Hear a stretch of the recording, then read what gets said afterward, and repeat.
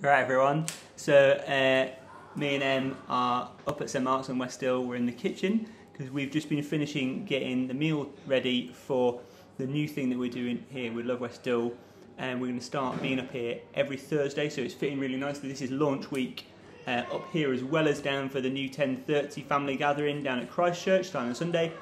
Up here on Westhill, this is our first Thursday afternoon, which moves on Saturdays. Yep.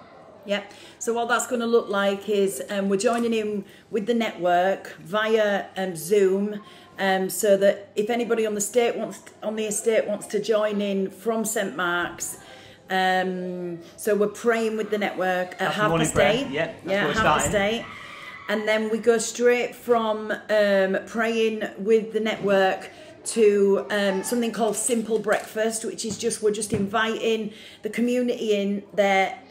This space is there, so they're able to come in, make toast, make coffee, make tea, and then sit and chat.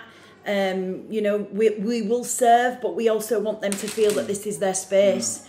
And then over the morning as well, especially today, what we've done is we have prepped loads of veg. So I think we've had about 7 in today, mainly one family, which has been really nice to just sit with them and eat at lunchtime, but they helped us prep a soup as well. So we've actually sat, we've read the Bible with each other, we've prayed, then we've eaten, and then me and Oli have had a couple of hours off, and we've just returned now to start our Love Westhill worship time, our gathering, our Thursday gathering that was a Saturday gathering.